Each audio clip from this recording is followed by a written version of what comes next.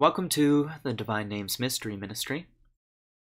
We are on Article 2, Question 12 in the Prima Pars of St. Thomas Aquinas' Summa Theologica. Article 2 asks whether the essence of God is seen by the created intellect through an image, or an intermediary. Objection 1.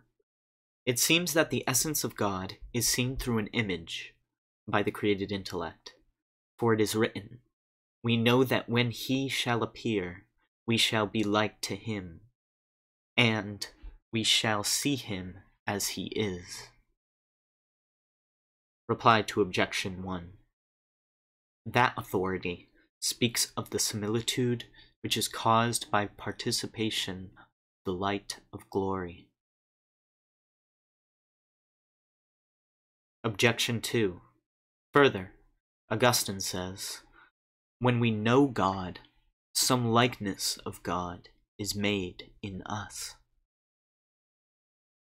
Reply to Objection 2. Augustine speaks of the knowledge of God here on earth. Objection 3.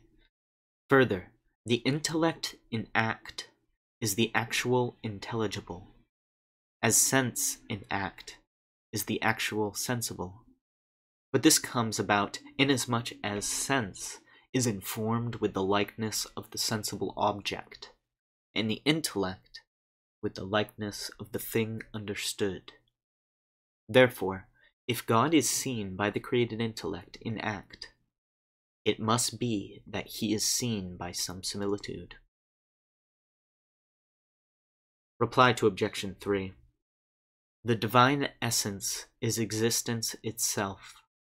Hence, as other intelligible forms which are not their own existence are united to the intellect by means of some entity, whereby the intellect itself is informed and made in act, so the divine essence is united to the created intellect as the object actually understood, making the intellect in act by and of itself. On the contrary, Augustine says in his De Trinitate that when the Apostle says, "We see through a glass and in an enigma, or in a dark manner," by the terms glass and enigma, certain similitudes are signified by him, which are accommodated to the vision of God. But to see the essence of God is not an enigmatic nor a speculative vision, but is, on the contrary, of an opposite kind. Therefore, the divine essence is not seen through a similitude. Finally, I answer that two things are required, both for sensible and for intellectual vision, vis-a-vis power of sight and union of the thing seen with the sight. For vision is made actual only when the thing seen is in a certain way in the seer. Now, in corporeal things, it is clear that the thing seen cannot be by its essence in the seer, but only by its likeness, as the similitude of a stone is in the eye, whereby the vision is made actual, whereas the substance of the stone is not there. But if the principle of the visual power and the thing seen were one and the same thing, it would necessarily follow that the seer would receive both the visual power and the form whereby it sees from that one same thing. Now it is manifest both that God is the author of the intellectual power and that he can be seen by the intellect. And since the intellective power of the creature is not the essence of God, it follows that it is some kind of participated likeness of him who is the first intellect.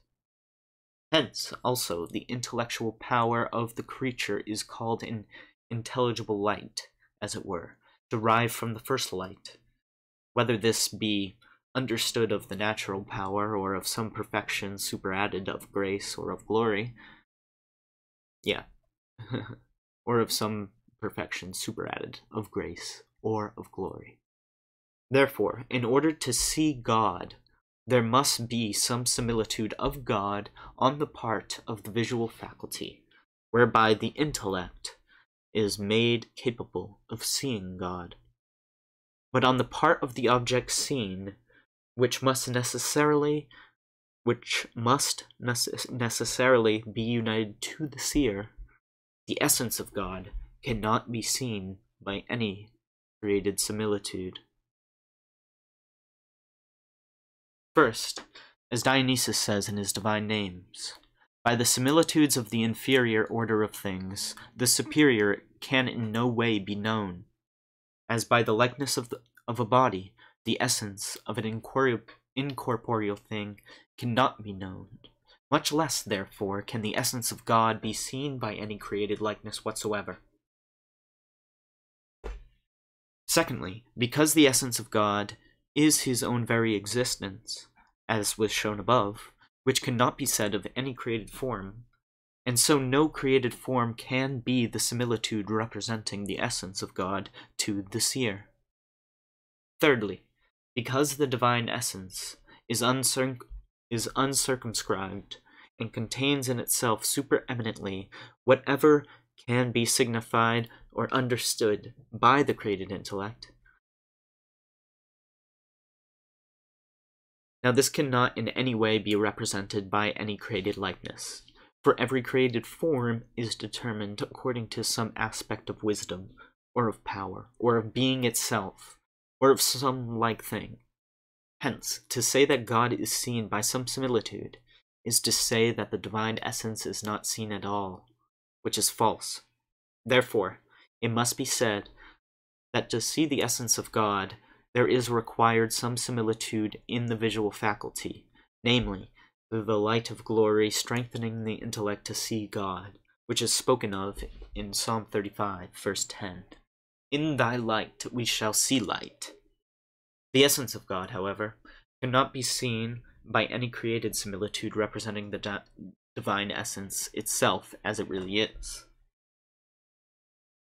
Cannot be seen by any created similitude representing the divine essence itself as it really is. So that is Article 2 in question 12 in the Prima Pars of St. Thomas Aquinas' Summa Theologica. I stumbled through some sentences in this article. Forgive me, but this is also the first time I'm reading it. So, forgive me. See you in the next video.